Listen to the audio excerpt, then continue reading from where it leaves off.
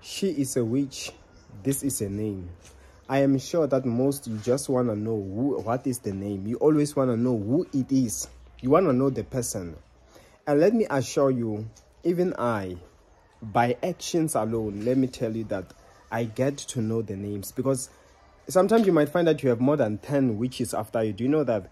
Some, they are not even Alice. They are not even, you know. So even if you know one name, you might wonder, okay, I've dealt with this one. What about, why am I still having problems? I know so many people, and I mean like that I know personally, who would suspect people witchcraft stuff.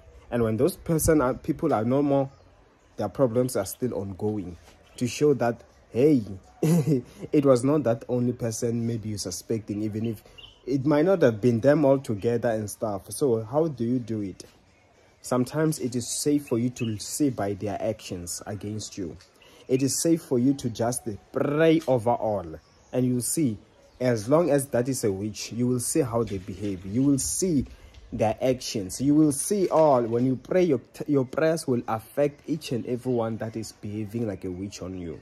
I pray, let every witch that is in your life, all of them, witches and wizards, may the Lord arrest them in the name of Jesus Christ. Amen. And see you next time.